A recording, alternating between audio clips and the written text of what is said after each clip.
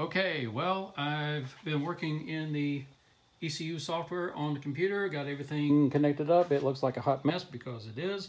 Got the fuel cell with a little bit of fuel inside of it, got the battery topped up, got my race panel here, power is on. Everything is connected up. It looks like hot garbage, I'm sure, but anyway, we're going to see if this thing is going to start. I'm going to flip the ECU switch on and we should hear the fuel pump turn on.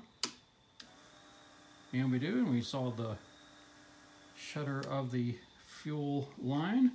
And I'm going to hit the my big race to start button here, and we're going to see if we get a running engine here.